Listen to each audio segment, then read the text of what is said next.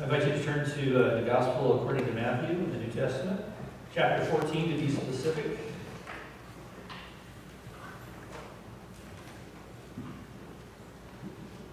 We're going to continue our series, Jesus of Nazareth, distinguishing Jesus, the biblical Jesus, from the other Jesuses that are out there in the world, the false Jesuses, the Jesuses that cannot save you. Jesus of Nazareth is the only Jesus that can save us from our sins.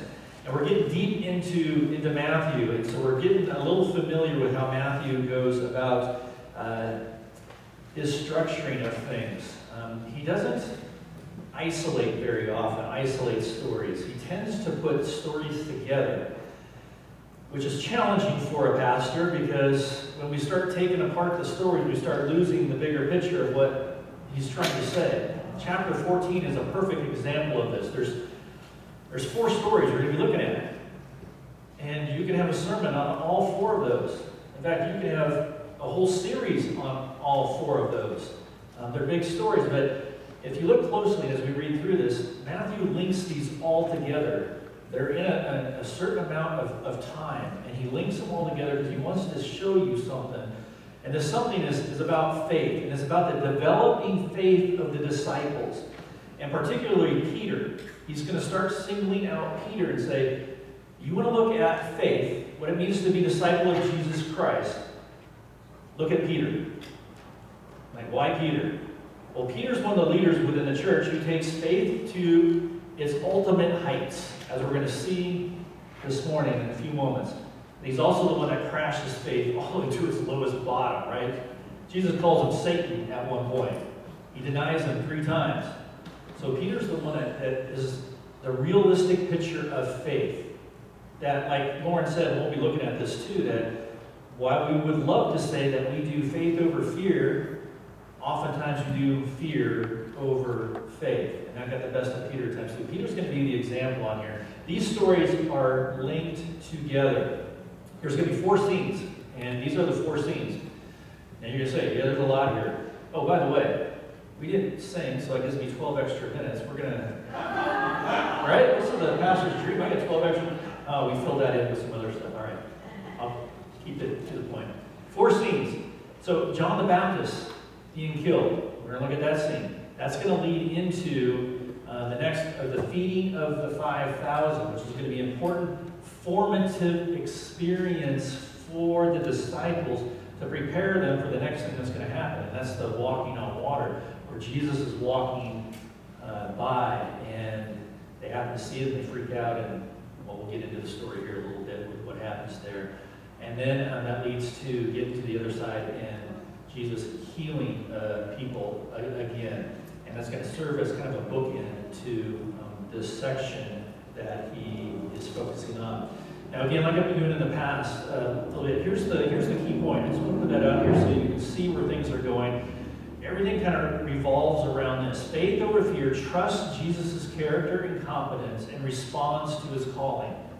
Okay, hopefully, most of what I say this morning is about that. And that's where I'm going with this. Faith over fear trusts Jesus' character and competence and responds to his calling. Now, a couple things real quickly to bring in here. We spent a lot of time on it. This is a both-and thing, right? This is what we just talked about with Lauren. Faith over fear is not an either-or reality now, as much as we would like it. It's a both-and reality, right? We struggle with doubt and fear. And that is the battle of faith that we engage with. Okay, when Paul says, fight the good fight of faith, it's really about fighting against doubt and fear. Okay? So, and again, when I'm thinking of faith, this is what I'm thinking about. This is what I think is a 30,000-foot summary of what faith is. We're going to see it on the ground or on the water here in a little bit. Faith is the freedom to do what Jesus is calling you to do. I don't know if you ever thought of it that way, but faith is the freedom to do what Jesus is calling you to do. All right, some pictures. I'm going to get you some visual grounding here where things are. I wish we had bigger screens because it's kind of hard to see with that. But at the very bottom is the Dead Sea. To the right of that, there's a little arrow saying north pointing up. That's actually fairly close to where John the Baptist's story takes place. There was a fortress that was there where Herod had built and where he had kept John the Baptist. That's where he's killed, so down by the Sea of Galilee, or excuse me, by the Dead Sea. Now if you go all the way up that Jordan River Valley, you'll see another blue little dot up there before you get to the Mediterranean Sea. That's the Sea of Galilee. That's where the rest of the story takes place, the walking on the water, the healings that's happening, the feeding of the 5,000. That's where the story up there is happening. So news has to travel from down below to get up to there. So the next picture is actually the picture of the fortress that's left of it. It's on that hill there, looking over the Sea of Galilee toward Jerusalem. You can actually, now this picture didn't have it, you can actually see Jerusalem from there. Jerusalem could see that fortress from there. But that's where John the Baptist was killed. This next picture, as you know, Char and I had the opportunity to go to Israel, and we were on the Sea of Galilee, got to see that. So this is us walking down to the Sea of Galilee. This is Gennesaret. In the reading, it's going to be called Gennesaret. This is the last story, the fourth story, where Jesus lands with the disciples and he heals many. Right here. I just changed names over the last 2,000 years. Next picture. There's going to be a few pictures of just, here's some, these are just pictures of the Sea of Galilee, just to give you a picture of where the miracle took place. Some of those boats are kind of patterned after ancient boats. Another picture of the sea is where we're about ready to get on the boat. Next one. We actually got on a boat and we got out on the sea, and you know, Dr. Kevin Adams was reading some passages that were relevant to it, which Matthew 14 was a relevant passage for this Peter and Jesus walking on water, right where we were kind of going through there. This is a picture from the bow of the boat, giving you an idea of just being out on the Sea of Galilee. Be a little bit bigger than what you might think at times. So, and of course, got to throw a picture of a beautiful life. And then when we get to the other side, this is the eastern shore of the Sea of Galilee. The whole story scene is all off to the right, but the sun was setting over this way. It was beautiful, but another shot of that. All right, so all that in mind, let's take a look at chapter 14 and read God's Word. I invite you to follow along in your Bible, or the Pew Bibles, or up on the screen. At that time, Herod the Tetrarch heard about the fame of Jesus, and he said to his servants, "This is John the Baptist. He has been raised from the dead. That is why these miraculous powers are at work in him." For Herod had seized John and bound him and put him in prison for the sake of Herodias, his brother Philip's wife, because John had been saying to him, "It is not lawful for you to have her." And though he wanted to put him to death, he feared the people because they held him to be a prophet. But when Herod's birthday came, the daughter of Herodias danced before the company and pleased Herod, so that he promised with an oath to give her whatever she might ask. Prompted by her mother, she said, "Give me the head of John the Baptist here on a platter." Wonderful lady. And the king was sorry, but because of his oaths and his guests, he commanded it to be given. Wonderful guy. He sent and had John beheaded in the prison, and his head was brought on a platter and given to the girl, and she brought it to her mother. And his disciples came and took the body and buried it, and they went and told Jesus. Now when Jesus heard this, he withdrew from there in a boat to a desolate place by himself. But when the crowds heard it, they followed him on foot from the towns. When he went ashore, he saw a great crowd, and he had compassion on them, and healed their sick. Now when it was evening, the disciples came to him and said, "This is a desolate place, and the day is now over. Send the crowds away to go into the villages and buy food for themselves." But Jesus said, "They need to go away, or they need not go away. You give them something to eat." They said to him, "We have only 5 loaves here and 2 fish." And he said, "Bring them here to me." Then he ordered the crowds to sit down on the grass, and taking the 5 loaves and the 2 fish, he looked up to heaven and said a blessing. Then he broke the loaves and gave them to the disciples, and the disciples gave them to the crowds. And they all ate and were satisfied. And they took up 12 baskets full of the broken pieces left over.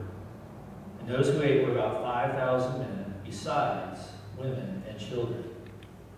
Immediately, he made the disciples get into the boat and go before him to the other side, while he dismissed the crowds. And after he had dismissed the crowds, he went up on the mountain by himself to pray. When evening came, he was there alone. But the boat by this time was a long way from the land, beaten by the waves, for the wind was against him. And in the fourth watch of the night he came to them, walking on the sea. But when the disciples saw him walking on the sea, they were terrified and said, "It is a ghost," and they cried out in fear. But immediately Jesus spoke to them, saying, "Take heart, it is I. Do not be afraid." And Peter answered him, "Lord, if it is you, command me to come to you on the water." He said, "Come." So Peter got out of the boat and walked on the water and came to Jesus. And when he saw the wind, he was afraid, and beginning to sink, he cried out, "Lord, save me." Jesus immediately reached out his hand and took hold of him, saying to him, "O you of little faith, why did you doubt?" When he got into the boat, the wind ceased, and those in the boat worshipped him, saying, "Truly, you are the Son of God." And when they had crossed over, they came to land at Gennesaret. And when the men of that place recognized him, they sent around to all that region and brought to him all who were sick, and implored him that they might only touch the fringe of his garment. And as many as touched it were made well. Heavenly Father, as we take a look at these words of yours penned many years ago, I pray that they would continue to do their work of forming us more into the image of your Son, Jesus. It's his name we pray. Amen.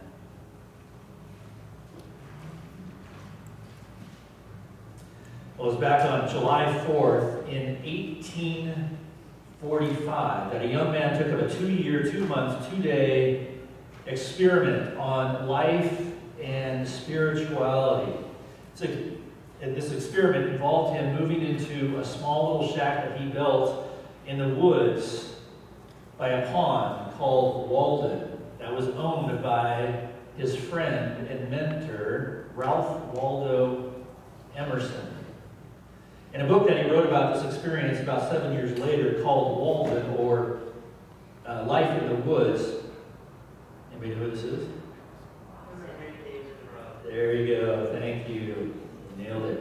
Henry David Thoreau detailed his time there and what this thing was really all about for him, this 2-year, 2-month, 2-day experiment. There's a quote that comes from this book that's been a powerful quote for myself over the years about his approach to life. He went into the woods not looking to get away from things, but actually to dive into things deeper. He wanted to experience things. He wanted to get away from the technologies that were available back in 1845. Like, really, there was that much at that time to get away from, so that he could experience the fullness of the experience without being distracted. Like pumping water. It just comes out of a faucet. You don't experience the pumping of getting that water out yourself. He wanted to experience life, all of it. If it was cold, so be it. He'd feel the cold. That kind of thing. So he said this in this book: "I did not wish to live what was not life." You recognize that living is so dear, it's precious. We've got one life to live. "Nor did I wish to practice resignation," like giving up on life because there's hardness and difficulty in it, unless it was quite necessary, meaning it was sick and ready to die. He said, "I wanted to live deep and suck all the marrow out of life." And I love that phrase. He wanted to live deep and suck the marrow all out of life, out of all of his experiences. And of course, if you watch the movie Dead Poets Society, they make a big deal about this as well. But this was Thoreau's approach to life, to suck the marrow out of life. And I submit to you that this is the same thing that Paul calls us to when he says, make the most of every opportunity. And I submit to you that that's going to be called a life of faith, a life of radical abandon to Jesus Christ. A life, as we talked about before, of going all in for Jesus Christ. Not being a fan, but a participant in God's unfolding divine drama as key players within this drama, key actors and actresses within this, putting on Christ as we move forward through this. So let's take a look at these four scenes, all right, and see what they tell us about faith, what we can learn about faith, and particularly faith over fear. And just a real quick note, this faith over fear has been used quite a bit out there. I don't see it quite as much anymore with a lot that's going on with the pandemic and the protests and so forth. I encourage you as best as possible not to politicize faith, not to reduce it into some nationalistic kind of understanding, but to hold it in all its sacredness and holiness from Scripture, which doesn't bring it into a politicized kind of way, other than how we live that out as image bearers of Christ, seeking to love God and love one another.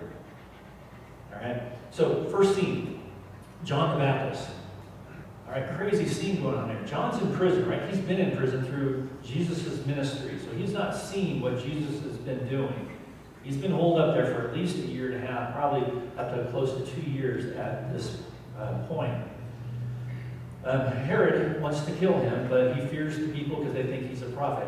Herod's run by fear, right? That's how he operates. He goes on a trip down the Mediterranean, and he runs into his brother's wife at some retreat place, and they become infatuated with one another. Long story short, they both decide to get divorced from their current spouses and get married themselves. And John the Baptist saying, this is crazy. This is not what God ordained marriage to be. You may be civilly divorced by the state, but you are married in God's eyes. This is wrong. And Herod and Herodias did not like being called out by John the Baptist, which is why he got thrown into prison. And why Herodias is furious with him, even up until this time. So a party happens. It's a birthday party. They're celebrating. His niece dances. He likes it. He promises her anything she wants. Mom steps in as an opportunity. Wait a minute. Anything? Anything. Okay, kill John the Baptist. He ends up killing him. John is dead. Faith over fear. John had faith in Jesus of Nazareth. He called one of the leading authorities in the area out according to God's word. And it didn't quite go the way that you and I would hope that it would go. It landed him in prison and got his head cut off. Okay, reality check here. This is tying in last week's message of rejection. That the gospel is often rejected. Jesus is often rejected. It's part and parcel of what it means to be a disciple of Jesus Christ. So this sets the stage for what's going on. The rejection of John the Baptist as a rejection of faith in God, or faith in Jesus.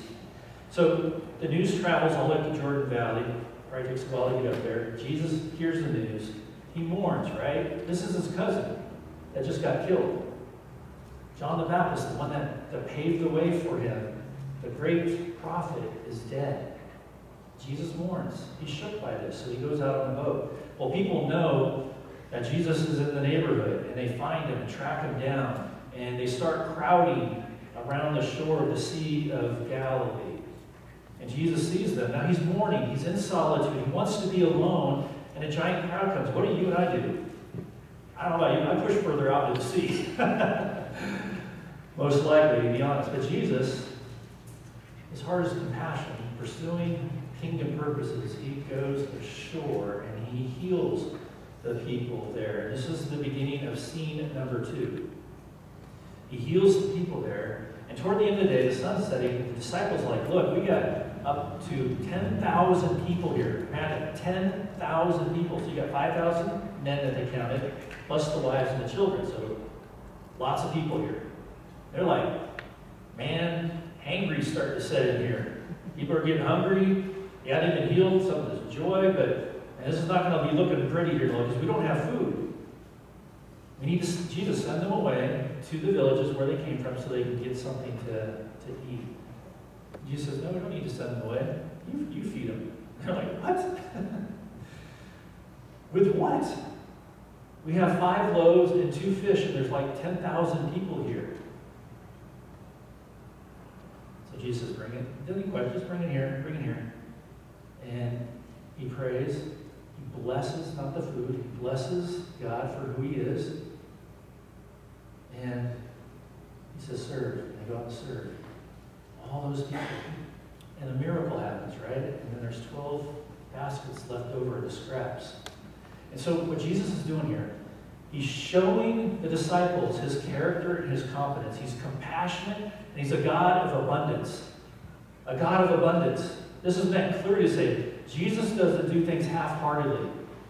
He's all in. He didn't do just enough to feed everybody. He said, look, there's more than enough. They were satisfied. They ate till they couldn't eat no more. And there were 12 baskets left over.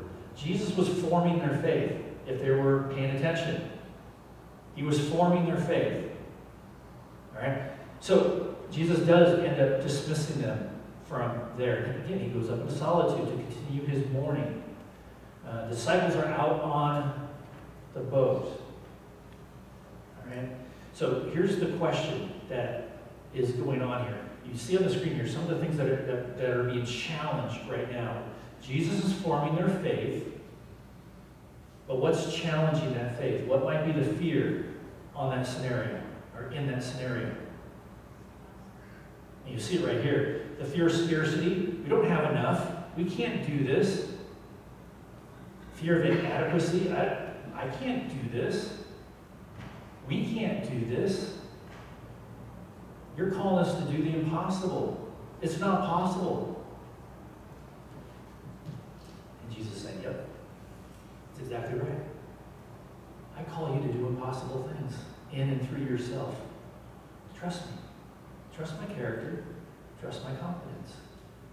Get over your fear of scarcity. Get over your fear of inadequacy. Trust me. All right, so that's the first, that's scene number 2 there, that's forming their faith. This leads the disciples out onto the boat. They're going to cross over as Jesus said. So they're on the boat. A storm arises, and it beats against the boat. Now, the word beat means torment. It's just like the sea is punishing them and just beating mercilessly against them. We're going to be in scene 3 here now. And the disciples are out on the boat, and they're starting to fear for their life. Now, they're out there for 9 hours, okay? It's 3 in the morning, the fourth watch of the night, 3 in the morning when Jesus comes walking out. Now, again, in his providence and his understanding, he decides at 3 in the morning, for whatever reason, he's going to just go cruising over to the other side. Now, there's some allusions here in Mark and in the other Gospels that said he was going to pass them by. That was his intention, to pass them by. Now, if you know your Old Testament, when God wanted to show himself to somebody, what would he do? He would pass them by. It was a theophany kind of thing going on. Jesus was planning to show himself to the disciples that I am God, I am divine. He was going to further form their faith. His intention was to pass by to show him who he was. And so he walks out there. But it's dark. It's the darkest part of the night. They're out on the Sea of Galilee. The storm is raging. They're tired. And Jesus comes walking by, and they don't recognize him. They think it's a ghost. Rightfully so. I'd be thinking the same thing. No one walks on water. This is nuts. And they freak out. They're terrified. And Jesus, in his compassion, says, take heart, it's I. Now, test. Have they been formed properly by Christ? Have they been listening? Have they been paying attention? Jesus just told them, take heart. It's I. Who listens? Well, we know Peter listens for sure. Peter, in his impulsiveness, responds immediately to Jesus. If that's you, Lord, call me out. Okay, this is very, very important. He doesn't just jump off the edge of the boat and say, Jesus, please bless this walk. Please bless me as I go to you, as I get out of the boat. He said, if that's you, call me to you. Command me to come to you. And Jesus just says, come. So Peter's responding. Faith responds to the call of Jesus. It's not impulsive. And we do this all the time. Myself included. We get out and we go do something and say, God, please bless this. Please bless this endeavor. I've already decided I'm going to go do this. Please bless this. Please bless this job that I chose to take and I never even consulted you on it. Please bless this marriage that I decided to go into and never really consulted you on it. Please bless whatever it is. And it's retro. It's taking a step and then telling God and asking God to bless that. That's not faith. It's the opposite of faith. You are being Lord here. You're telling God what to do. And it's crassness and harshness here. Peter's showing, it's like, no, faith focuses on Jesus and waits for him to call. And at the call of Jesus, then Peter gets out of the boat. Only then he gets out of the boat. So what we start to get here is Peter understanding who Jesus is, being formed correctly that he might be able to respond in some way. Now the question becomes here, what boat is Jesus calling you to get out of? What boat are you stuck in? John Ortberg, if you want to read more on this, he wrote a great book almost 2 decades ago. If you want to walk on water, you've got to get out of the boat. Wonderful book. I was shocked when I was reading through this, how much this book formed me, my understanding of faith as I went back through it. But he calls the other 11 disciples boat potatoes. You know, like couch potatoes, being lazy and just sitting back in the comfort of the boat in the sea. And boat potatoes. Some of us might be boat potatoes. And that God might be calling us out of that boat. And what is that boat? Comfort? Complacency? The status quo, the way it's always been? Security? Individualism? Politics? Anything can be a boat that can keep us from stepping out in faith. Again, where God, where Jesus has called us to step out in faith. That's one of the questions to wrestle with. Now, this church has been great about stepping out of the boat. You guys have demonstrated this over and over again, individually, collectively, as the body of Christ. You know what it means to step out of the boat. It's just that sometimes we get tired of it because we forget the exhilaration and joy of that adventure. We get distracted, which is what's going to happen here in just a few moments. So Peter is out there. He's walking on water. There's exhilaration, there's joy that he's doing something that's impossible, that only God can do in and through. He can't do this on his own. And he's looking at Jesus. He's walking to Jesus. He's walking on water. And what happens?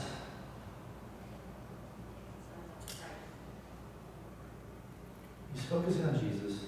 He's walking on water. He's doing the impossible. He's feeling pretty good. And he looks around. He's like, whoa, hey, wait a minute. He sees the wind. He can't see wind.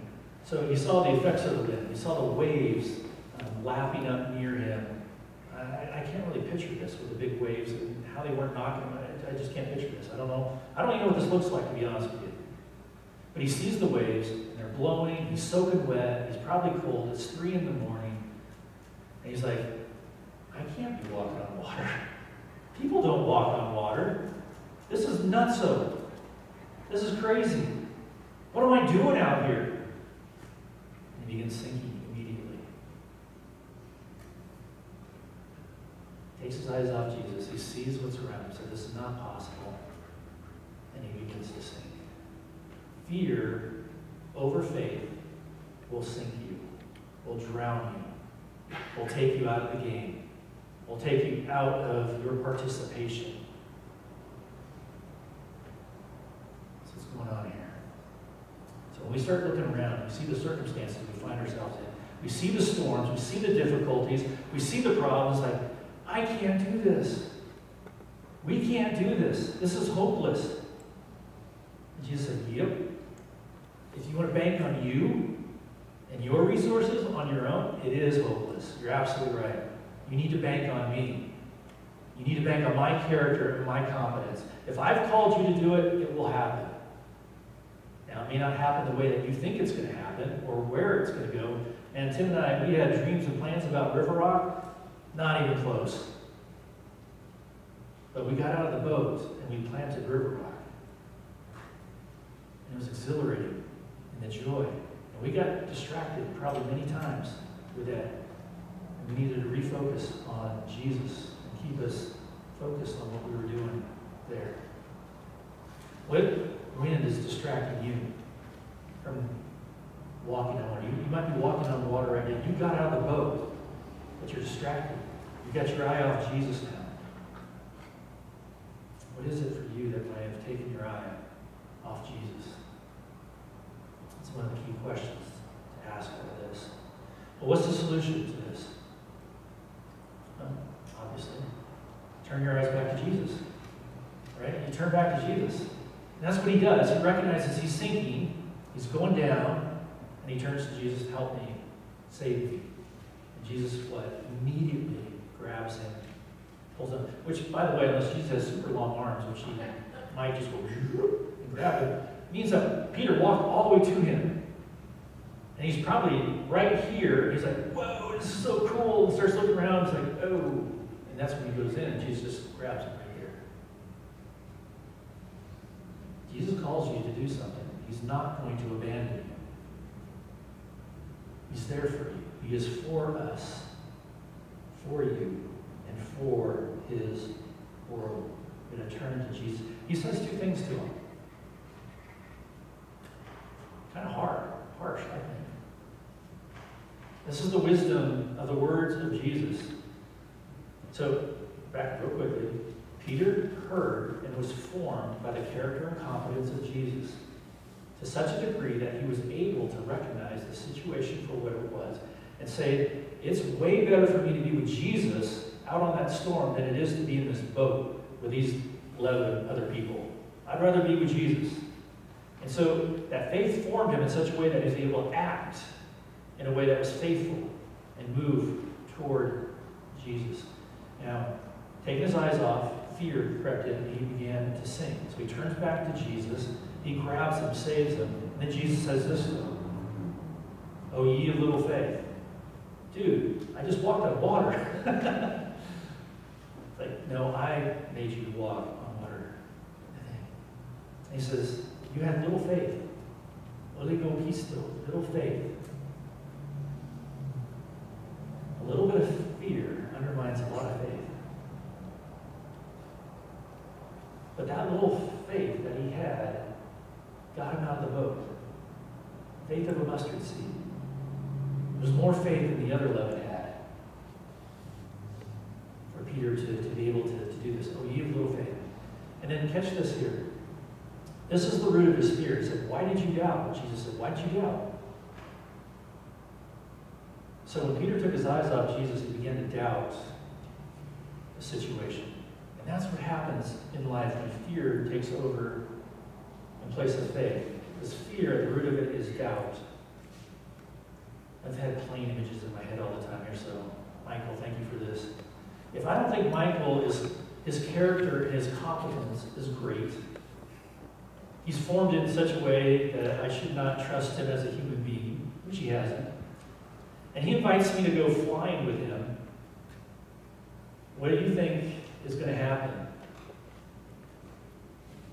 if I doubt his character and his competence? I will fear flying with him. And I'll not do it, most likely.